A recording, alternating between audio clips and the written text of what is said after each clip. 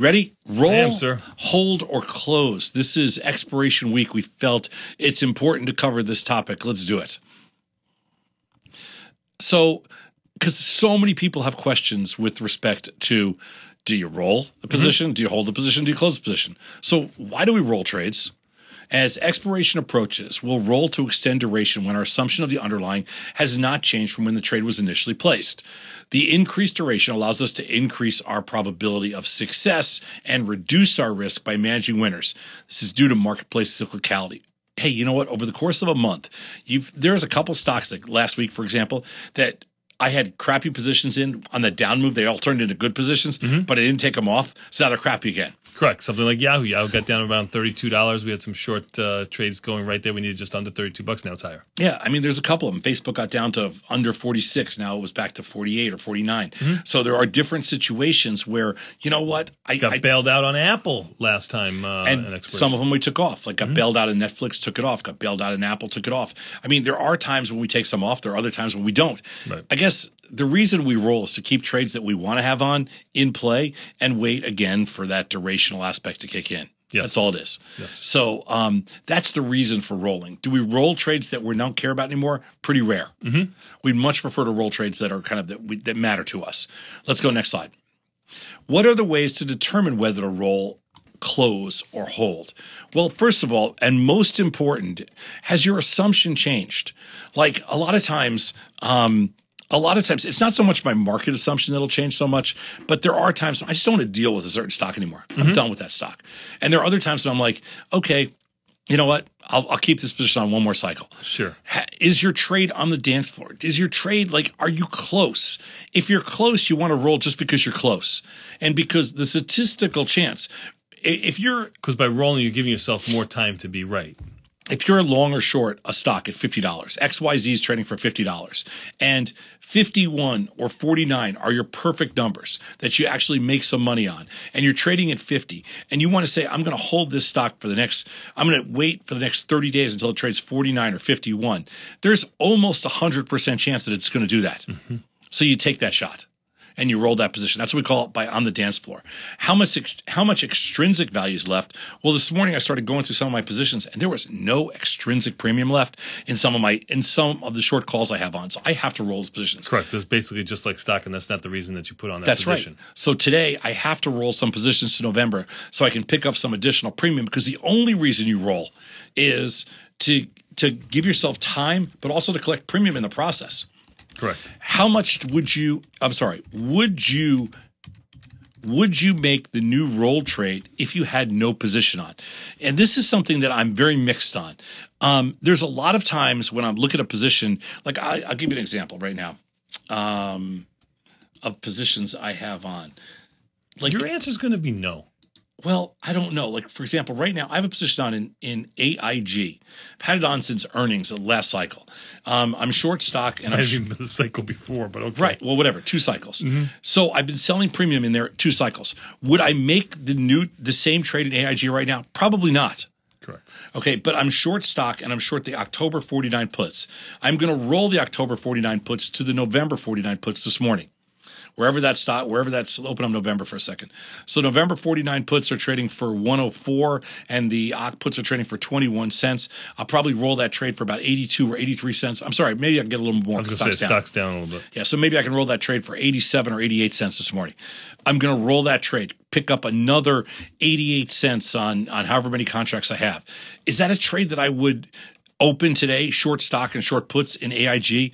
I probably don't care about it. Right. I really don't care about AIG enough to make that trade, but I have it on already, and I'm going to try to get another 83 cents out of that trade this month. I need to... Or a little bit more. If the stock cooperates and goes below 49, then you'll be out of the trade. Correct. So I need to make some more... I want to make some more money back on that trade. I've been slowly nibbling away at the loss in there. So would I make the new trade if I didn't have the position on? Probably not. But I'm still going to make that roll because I'm, quote, on the dance floor, and my assumption on AIG hasn't changed. I think it's still going down. How much extrinsic premium is left? Only 22 cents. That's why I'm rolling into November. Very good. Let's go next slide. Any other factors to consider? Well, time remaining relative to profits made and the ratio of return on capital. We talk about that all the time, but the simple part there is, I would leave this trade on for a couple of more days if I had more premium. I'm looking for a position I have on right now where there's I'll give you one. Like in BlackBerry, for example, which is BBRY. I have a position on where I'm short the 8 calls, I'm short the 9 calls, and I'm short the 11 puts. That is a perfect example of I'm not going to roll the trade. Right. I'm going to hold the trade this week for as long as I can and hope the stock bounces up just a little bit. And then there's not really much more I can make in there. And then I'm going to close the trade. You want the stock to close somewhere between 8 and 11, you'd be taken out, right? Yeah, I mean, the trade's over at the end of this week, but I'm not rolling it. And I'm just holding it to squeeze out the last few pennies in there. And when it's over, it's over. I'm done with BlackBerry. Correct. So that's an era. That's the end of an era. They win. But that's an example of a trade that I am prepared to close. Okay, let's go to the next one. Do we roll, close, or hold if the trade is at the money? Well, if your trade is at the money, you may look to roll out of the trade in time to gain duration. And again, when you gain duration, you reduce your directional risk in the trade and you add probability of profit. That's all it is. Reduce directional risk, add probability of profit, because ultimately you're extending your durational risk as well. You're extending your tail risk. So anytime you extend your tail risk, you essentially increase your probability of profit, and you just you give yourself more time to be right. But in the process of doing that, you extend your outside tail risk, and there's nothing you can do about that. That's the trade-off. Questions to ask are: do you keep the same strikes, different strikes, or decrease or increase risk? And I'm looking at kind of an example of a trade I have on where I'm short. Let me find a perfect. One of the underlyings I have a position on right now is, for example, EWZ, which is the Brazilian ETF. And I'm short some in the money calls, the 44 line, and I'm short some out of the money puts, the 47 line. This is a perfect example of a trade that I have to roll this morning. Again, I'm short the 44 calls and the 47.5 puts. So you're basically short stock and short the 47 Yes, puts. this is an underlying that I want to keep my short position in, okay, because my assumption hasn't changed. But my 47.5 puts in October have no premium left. So I'm going to have to do two things here. I'm going to have to change the strike, different strikes, and decrease the position risk. So I'm going to keep the 44 calls because we don't touch those, and I'm going to roll up to something like the 48, 49, or 50 calls. I'm sorry, the stock's 49.5. I'm going to roll up to like the 50 puts, and I'm going to have an inverted strangle on. So I'm rolling the position, I'm keeping the dream alive, but I'm also adjusting strikes.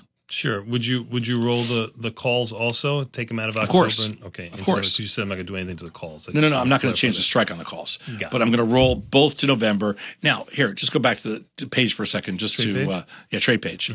Let's just think about what that does. Right now, I have no premium on the short 44 calls, and I have very little premium on the 47.5 puts. But that's in October. Yes, but if you go to November right now, just go open up November. So if I go to November and I roll the 44 calls, I'm going to pick up 20 cents. But if I roll the 50s, I'm going to pick up the equivalent of about $1.30. So net, I'm going to pick up $1.50 in premium. Now, what's that going to mean for next month? Well, I don't know. It's going to change my basis by about $1.50. That's exactly what it means. Yeah. I mean, it's not. I don't know. Well, given the number of spreads I have on, ultimately in the end, that $1.50, if I'm able to collect it, is going to take me from slightly negative to slightly positive on the year. Okay. Do we roll, close, or hold debit spreads when in the money or out of the money? For a debit spread in the money, we look to close the trade. I mean, listen, if we're up money, we're going to close the trade, even though it's a high probability trade. If the spread's out of the money and there's little left to lose, we may keep it as a lottery ticket or just play reversion to the mean. We rarely will roll those trades, debit spreads. An example of that for me is I have a position on an FXE where I have the October 132, 134 put spread. The stock is currently trading at just closed just over 134. Now, that's an example of an at-the-money put spread, and in this case, it's slightly – now this morning with the rally in there, it went slightly out of the money. I'm just going to for me, I'm going to do nothing. You're going to eat it, right. I'm going to eat it. I'm going to hope – I'm going to treat it as a lottery ticket, and I'm not going to roll that position. If I was going to roll it, I would change the strikes. Correct. You don't expect anything from it. Okay. I just want to give you real examples of positions I have on that where all these are consideration. Let's go next slide. Do we roll a trade if it's at the money? Well, if your trade is at the money, you may look to roll the trade out in time to gain duration for the trade, increasing probability of profit. Questions to ask are, do you keep the same strikes, different strikes, or increase or decrease risk? We're kind of saying the same thing on every single slide. And I know it sounds repetitive, but this is the kind of week where we need to just have this discussion, because you have to get to where you don't overthink this stuff. Like, I'm not going to spend become just mechanical. Yeah, I'm not going to spend more than 12 seconds on FX. Each one of these decisions. That's right. Because that's where we start to drive ourselves crazy. I'm not going to worry about AIG. I'm not going to worry about FXE. And let me tell you, if you had limited capital, I may think of things differently too. Correct. Just remember where we were a couple of days ago. And that's a good point, because you don't talk about that a lot of times. If you have limited capital, you are going to think about things slightly different. Well, I'm not going to throw good money after bad as much as I may if I think the position is small enough and I can buy more time. Right. Yeah, good point. On a professional level, I will tell you something. On a professional level, most pros are reluctant to roll positions. Most pros will take their lumps and move on, because they find a clean slate to be more effective. I find as a retail customer, it's not nearly as cost effective to do that. So if there's an opportunity to salvage the trade, and because it just costs a lot of money to put trades on it, to take trades off, as a professional, I would just blow everything out. As a retail customer, I'm more likely to hold the trade. Correct. Okay. Let's go last slide. So again, do we roll, hold, or close a trade if it is at the money? And same thing that we just talked about just a second ago. I mean, exact same outline. Kind of think it's the same slide. It is. Okay. And I can't really get into this. I can't say it enough times. You look at your overall portfolio. One of the things I did this morning, this is kind of a little sicko move. It's about 4:30 this morning, and I'd finally caught up with my emails, and I went through every single underlying I had. And as I'm going through each underlying, I was kind of like, wow, I wish I had more time. I wish I had more time in my life to kind of stay on top of this. I think one of the things that's hurt us in 2013, Tony, is that we haven't spent enough time on this very simple topic of roll, hold, or close. We take a lot of stuff for granted because we're doing the show, and we probably aren't as mechanical as we need to be about rolling. Let's put it that way. I think there are certain situations where we've let the premium lapse a little bit, and we need to be more diligent. One of the notes I made to myself for 2014 is be more mechanical. Be more mechanical. Because we kept saying it to ourselves this year, but I don't think we did a good enough job being aggressively rolling. Okay. We've also had a one-way market too. That's the other problem. Okay. That's the other problem. I mean, it's easy to say in hindsight when you have a one-way market, hey, we should have been more aggressive. If you have the market that's two-sided, you're like, you should have waited. If we have a more cyclical market, then that's right. You're waiting. That's right. Okay, and that's what we play. Okay.